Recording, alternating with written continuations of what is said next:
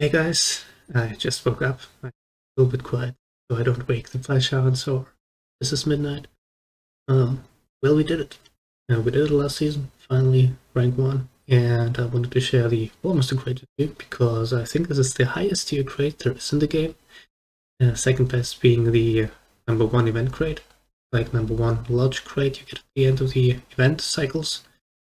And I think I saw only one so far.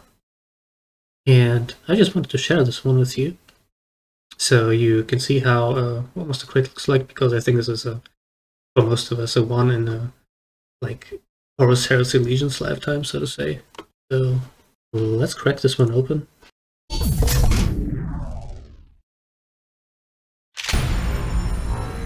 Legendary, legendary, legendary.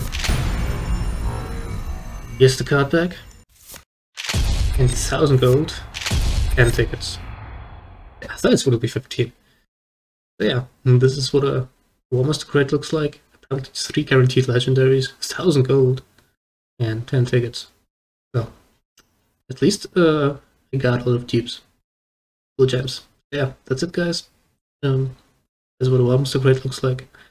Now I can check it on my to-do list, I guess. See you soon.